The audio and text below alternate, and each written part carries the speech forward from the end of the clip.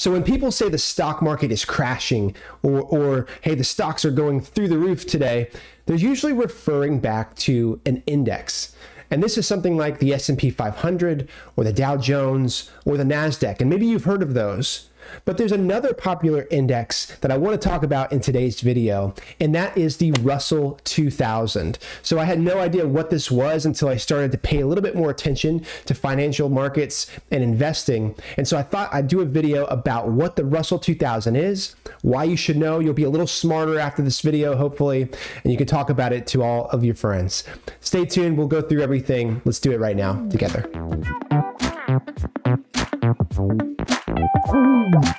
All right, welcome back. This is Joshua Talks Money. I built and sold my tech company, and now I focus on investing, sharing the lessons I've learned with you every week. Hit that subscribe button, like this video if you find it helpful. Love to have you join with me. And speaking of lessons, let me talk about what I've learned about the Russell 2000. So this was an index I really didn't know much about or even kind of pay attention to. But now that I've learned about it, I see it everywhere. And so if you watch CNBC or if you use a finance app like Yahoo Finance like I do, you'll see the three common most popular indexes that I just mentioned in the intro. But you'll see the Russell 2000 up there too, because it's probably the fourth most popular metric people use to measure the market. And here's why. The Russell 2000 is tracking 2,000 smaller companies. These are often referred to as small cap companies, small market capitalization companies. And that means they're much smaller than, some of the big tech names you may hear about. To put this in perspective, the Russell 2000 median market cap for companies is about $1 billion. Apple, on the other hand, is $2.4 trillion. That is 2,400 times bigger than the median Russell 2000 company. And so it's really important because those smaller companies play a factor in how we measure the economy and how you have opportunities to invest in other areas. But what's up with the name Russell 2000? Well, Russell is actually from Frank Russell, who is the founder of this Frank Russell investment company and the financial services provider established back in 1936. And they created this index. They started to track this and it became wildly popular. And now it's one of the major staples of tracking the markets.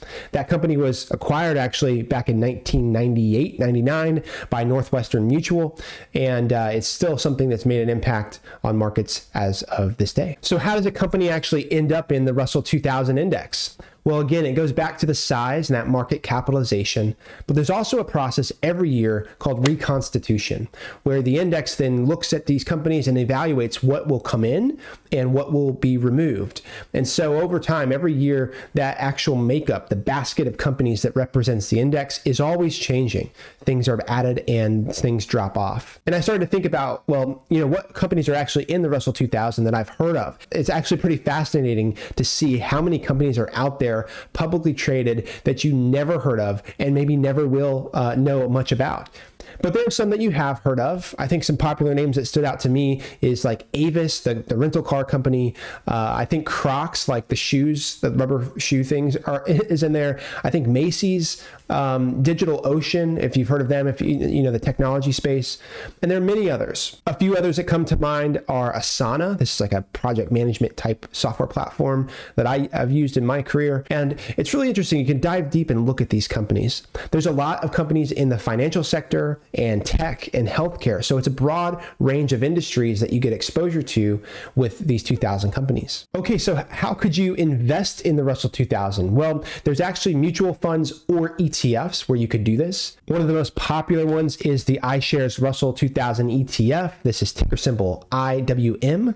And you know that I'm a huge fan of Vanguard ETFs and mutual funds. You can invest in their version of this, the Russell 2000 ETF, which is ticker symbol VTWO. Okay, so let's actually dive a little deeper onto that as an investment, which is VTWO.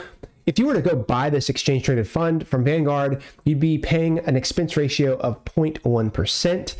I always like to talk about the risk for these. I found it pretty interesting that this ETF is actually the highest risk that Vanguard puts on their kind of range of possible risky investments as a 5, meaning there's a lot of volatility.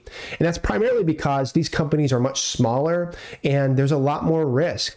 They're maybe not as profitable or established in their industries. And there's a lot of things that change, a lot of moving parts. But ideally, it is a great way that you could have exposure to all these companies, as some of them may eventually become these big, giant corporations that have proven themselves in the market and provide a lot of value. And yeah, just looking at it right now, the top holdings of VTWO, you can see that Shockwave Medical, never heard of them. Biohaven Pharmaceutical, never heard of them. If I scroll down a little bit, you can see the one I have heard of, Texas Roadhouse. I'm getting a little hungry. And probably Murphy USA, you know, kind of a oil and gas company. And so you can see those are some of the bigger names perhaps, but there's a lot of different things that make up the Russell 2000. All right, so let's look at the performance of the Russell 2000, and we'll use this VTWO ETF as the measure of that. So we'll start first year to date. As I'm filming this video, it was down 17%. And that's to be expected because the whole market's really down. You know, over the past year, down 17%. 3-year, 8.67%. 5 years, it's up 7%. 10 years, 10%. And since inception for this fund, about 12 years ago, it's about 10%, which is pretty good.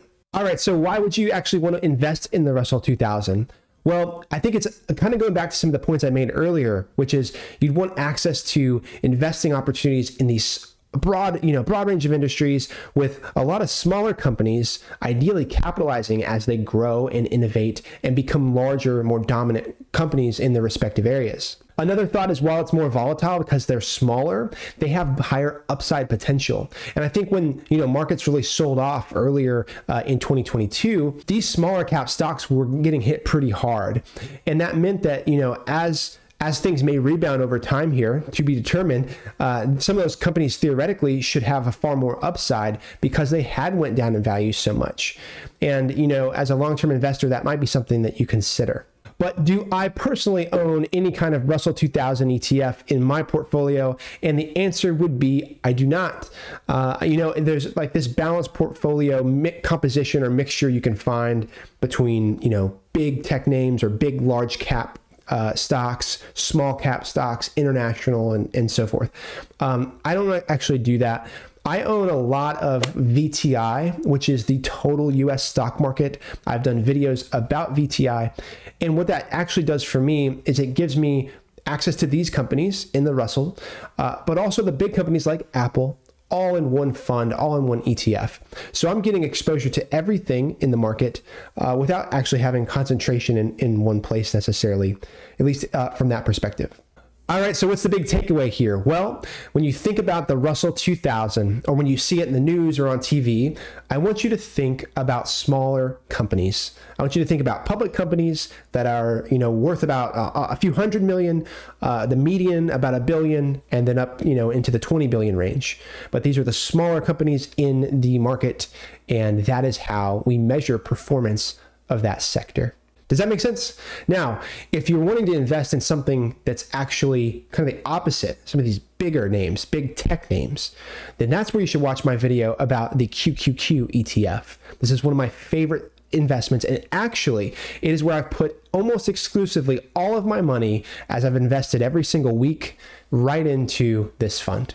So if you want to learn more about that, click this video and you can see that there. Thanks so much for watching. I appreciate it. We'll be back here every week, getting things back on track, putting out content like this for you. All right, we'll see you then.